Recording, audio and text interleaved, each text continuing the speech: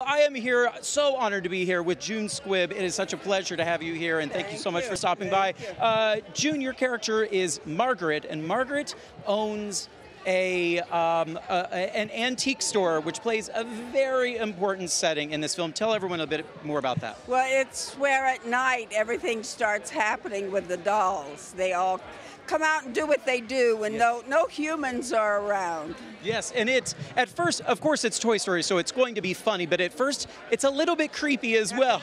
Yes, scary is the word. Right, we have Gabby, this very beautiful doll who has a broken kind of voice when you pull her string, but then those ventriloquist dummies.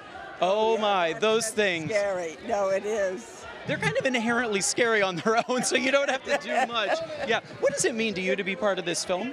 I am so excited to be a part of Toy Story. I can't tell you what. I mean, I've been working as an actress all my life for years and years, and this is some of the most fun I've ever had, was getting this thing and doing it. It was such fun. Yeah, well, the proof is on the screen. It looks like it was fun. The movie is fantastic, and I can't wait for you to get in there and see it. I know, I'm excited. Yeah. I haven't seen it, so I will be very excited to see it. Good. You are going to enjoy it indeed. Thank you so much again for stopping by. Thank you.